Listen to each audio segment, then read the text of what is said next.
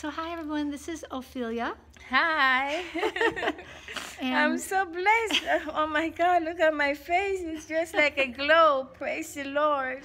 So we met, I came by, went to the chiropractor, and I was leaving the chiropractor and walked by this one office building, and I saw some ladies in there. I felt impressed of God to just walk in and just say, God bless you. And when I did, I particularly meeting Ophelia was really significant in what happened. So Ophelia, can you just share what happened? Yes, I've been praying because they raised my, all of us rent for $135 more, so I was kind of short paying the rent. And I came in here to get some food, and this nice lady walked by, and then she come in and said she wanted to pray for us, and I felt the presence of the Lord because I was so overwhelmed with all that's going on in my life, but I saw Jesus smile on me through her. And I know He's showing me His love, that everything is going to be all right.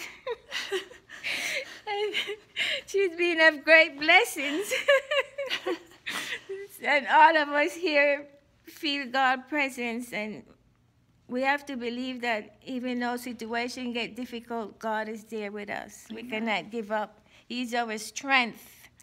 And we have to remain close with Him, because sometimes we think we're alone dealing with everything, but He's showing us that I'm here. That's right. At our side. That's right.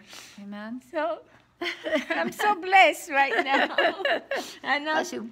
So much joy, and I'm glad for this sister that she followed God's orders, because we have she came in to bless me.